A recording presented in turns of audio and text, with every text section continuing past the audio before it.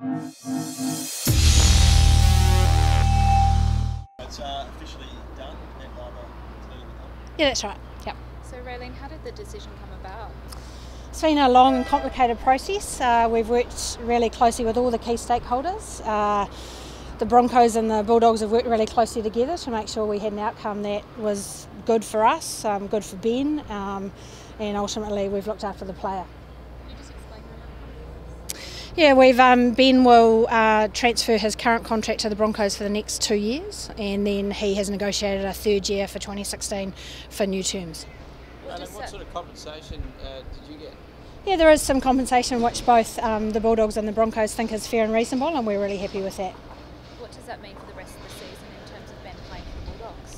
He's still currently carrying that ankle injury, so until that comes right, then when that comes right, Des will assess him, and if he's ready to play, then Des will pick him up. So we could have seen the last of Ben Barba playing for the Bulldogs? Yeah, we hope that's not the case, because we really do hope that his injury is going to come right and he can at least see out some time for the fans and the people who've supported him over a long period of time, but it is injury dependent. Just on the fans, do you expect some Bulldogs fans will be aggrieved at losing their best player? Yeah, absolutely, and it's been a very tough decision. It's been a tough decision for the club to release him. It's been a difficult decision for Ben to make the decision to go, but we hope that they see the professional process that we've all been through and support him and wish him the best as he moves to the Broncos. What's swayed the decision? I think ultimately when you've got a player that comes to you and says to you, this is a family situation and I, think I'm going to be a better player and a better person when I'm closer to my family, that's a really hard thing to say no to. Will he be allowed to play, as part of the deal, will he be allowed to play against the Bulldogs? Yes, he will. Is he paying the compensation or is it the Broncos? No, the Broncos and the Bulldogs have come to an agreement. What was Ben's reaction to the news that he did get the release? Really pleased, relieved, pleased. It's been a long process. He recognised that it's challenging and that all the stakeholders had to work through those things, but now we've got there, he's pleased. Do you accept it's totally family reasons or is it a financial reason? No, it is genuinely family reasons. As I said, they've taken the 2-year contract as is across, so it's not about financial, and what he's done in 2016 is up to him. Were you quite conscious of the fact that they just took your existing contract terms and payment across so that it wouldn't set a precedent for other players? Certainly that was hugely helpful in the discussions, yes. If he wasn't granted the release, would he have stayed at Canterbury and played? Did he tell you, or he sit out the season?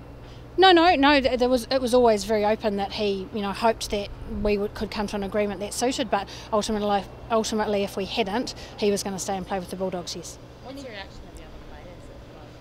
Yeah, it's early days. I've actually just been here in a meeting all day. I really haven't had a chance to talk to them, but they've been aware that it's been happening over a period of time, and I think that's the reality. They want happy players playing around them, and Ben's been in a really difficult place for a wee while now. Is Des involved in the conversation? Was Des involved in the process? Very much, yeah. Des is obviously critical to our football program and had to make considerations around roster and what the implications of releasing Ben were, but ultimately when he recognised that Ben had made that mental shift, it was the right time to release him. What about a replacement? We're in no firm discussions at the moment with anyone around replacement. Josh Morris is doing a great job at fullback and Des is really happy with his progress. Have you talked to Blake Ferguson, speak? No, we haven't.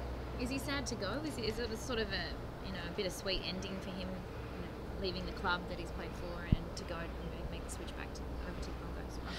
Yeah, I think it is, and I think would have been his 8th year next year. He's done 7 years. He's been right through with a whole lot of juniors out of the Canterbury program, and it really is the Bulldogs that have grown and developed Ben Barba into the great player he is today. So there's no doubt, he is appreciative of all that the Bulldogs have done for him.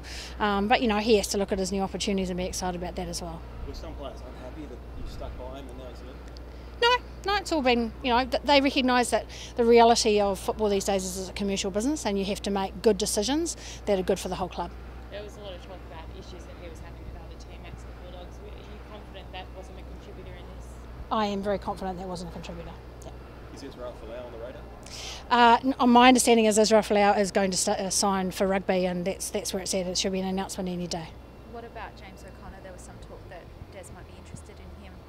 There's been a lot of talk about a lot of players, but as I said, we are having no formal discussions with anyone at the moment. What do you say to Bulldogs fans who, kids idolise Ben and have, grown up watching him? What do you say to them? Yeah, I think they're disappointed, but I think they have to recognise that this has been a very professional process. We've worked through it to make sure that it's been discussed behind closed doors. We've got an outcome commercially that's as good for all parties, and it is a reality of modern day sport. Do you think this opens the door for a lot of other compassionate cases or even non-genuine ones? I think it's difficult, and I think it is the modern footballer that we know now, and I've been on record over the last couple of days to suggest that as part of the NRL salary cap review, they need to look at some of those things to see if players need to understand when they sign contracts they mean something. In the same way as if I sign a phone contract and I want to get out after 12 months, I pay some break fee or compensation, and that's the reality of the types of conversations I'd like to see all of our NRL players having, so that they're better educated when they get out into the real world. So if you hadn't got compensation from the Broncos, which you're not necessarily entitled to, would you have released it? I can't answer that, I don't know. Raylene, would you say that this is one of the most difficult things you've done since you've joined the club?